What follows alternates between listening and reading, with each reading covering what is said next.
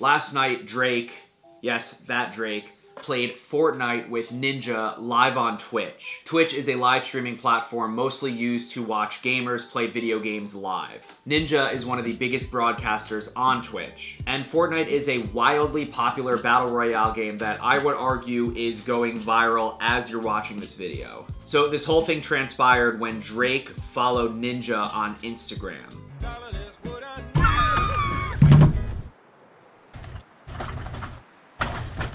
Then Ninja announced that he was going to duo with Drake because Drake slid into his DMs. Drake DM'd me on Instagram this morning. He followed me on Instagram the other day. We planned to do dubs tonight. So they did it, they went live. And then Drake fired off a tweet, and before we all knew it, more than 500,000 people were watching the two of them play live. They quickly won 2 games back-to-back. Got it, baby. Yeah, there we go. Let's get it, man. Let's go, baby.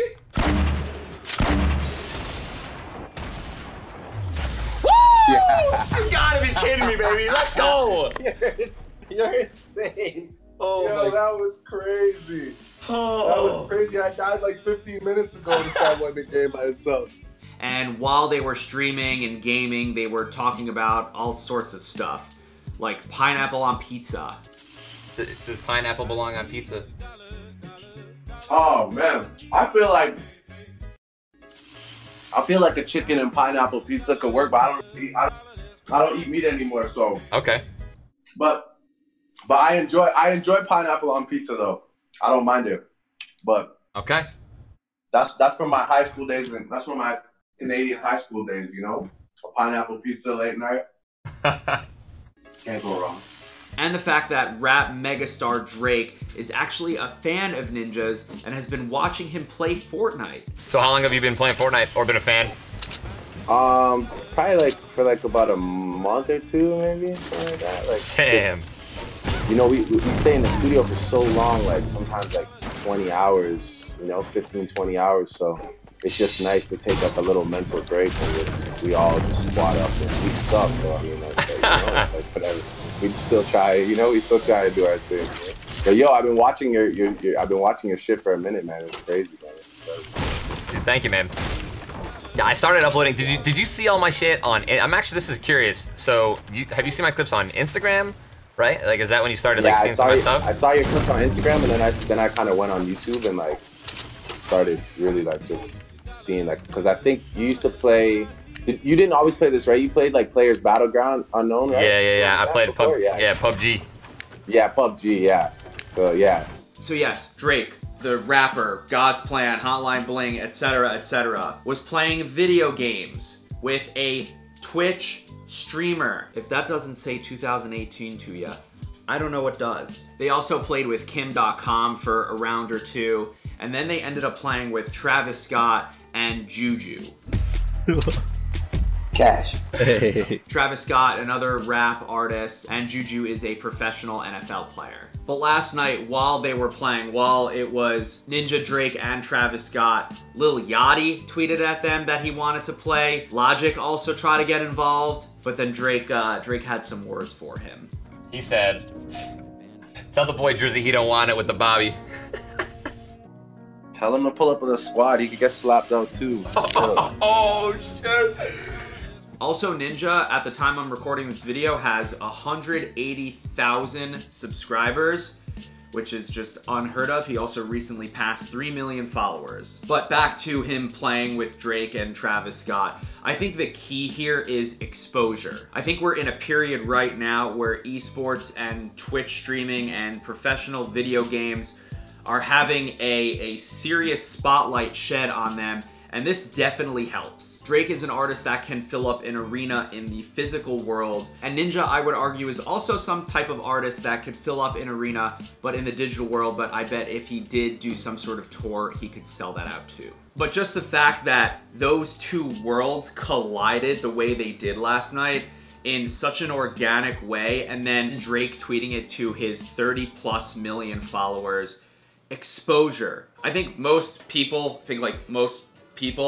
don't know really about Twitch and have heard about maybe this esports thing and playing video games and making money, but last night, technically this morning, they were streaming at like 1 in the morning, was a pivotal moment because a rapper of Drake's magnitude has never gone publicly and streamed with one of the biggest Twitch streamers. Sure, we have people like deadmau5, Joel, I want to give an honorable mention to, has been streaming for years. He's a huge Twitch streamer. Not huge in the sense of like numbers wise, but he's been doing it forever. And Snoop Dogg is getting into it now. T-Pain has done it before too. And I think Doc said it best here. It's all about growing the community and simply saying, hey, this is a thing that exists. You can go to Twitch and watch for free your favorite streamer or your favorite video game being played. And now there's this idea of, whoa, rappers like video games and will go so far as to join streamers while they're live and then share it with that audience. I think that crossover is so important.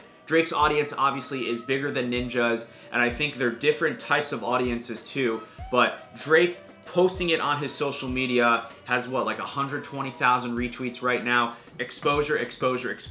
Fostering new communities, fostering the communities that currently exist, and ultimately just getting new eyeballs that weren't watching before to start watching. And I think this is also really important because it allows you to connect with these super elevated human beings, elevated as in they're super famous, in a way we haven't really done before. They're playing video games. Sure, there's things like Instagram and Snapchat where you can watch them post stories and photos and videos in real time, but to have them so casually calm and collected while they're playing video games, just hanging out, that is not something that we get to see every day. It humanizes them. It allows the audience to connect with them on an even deeper level. Like traditional sports, football, basketball, baseball, those have been around for like 100 years. This whole video game, live streaming, professionally making money, tournaments, selling out arenas in real life, that stuff is new in the last decade. And I think with humongous rock stars like Drake and Lil Yachty and whoever else is gonna start playing with Ninja and maybe even streaming on Twitch, I think their kind of clout and their ability to push their fans to this medium is awesome. So yeah, it was just so crazy to watch the whole thing transpire. I was live on Twitch last night, and someone in the chat, I don't remember who it was, but thank you for letting me know. I think it was Talamantis, said, Ninja is about to play with Drake. I was like, no way. And he had like 150, 200K live. Then he got Drake and had him download Discord, and it was a whole thing. Then all of a sudden, the entire internet was talking about it. And today, there are so many headlines about this moment in history. It was awesome to watch this thing happen in real time. And that's, I think, one of the key factors that Twitch plays in this whole thing is that it's live. It's happening in real time. You can type, there's, yeah, whatever, 20-second latency, but the streamer sees it, they're playing the game in real time, and the chat's going nuts. It's crazy. This is the part in the video where I'm going to plug my own Twitch channel. That is twitch.tv/SamSheffer. I play on the main gear rig. That video will be linked below. I might even be live while you're watching this video, so hit up my Twitch link, say hi, tell me you came from this video, and that's kind of it. I'll catch you all in the next one. Thank you so much for watching.